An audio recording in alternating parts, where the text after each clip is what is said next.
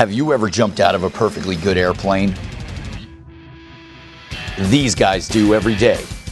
Cutting away a parachute on purpose, passing a baton at 120 miles per hour, flying the American flag at 12,000 feet. The Golden Knights have been holding audiences in the palm of their hands all over the world with their feats of aerial acrobatics. Now, in their 50th year of entertaining with their amazing aerial skills, the men and women of the Golden Knights continue to show why they are considered the world's best parachute team.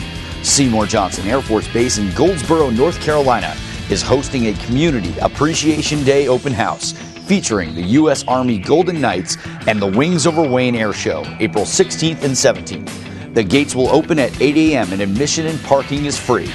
Visit wingsoverwayne.com for more information. You won't want to miss it.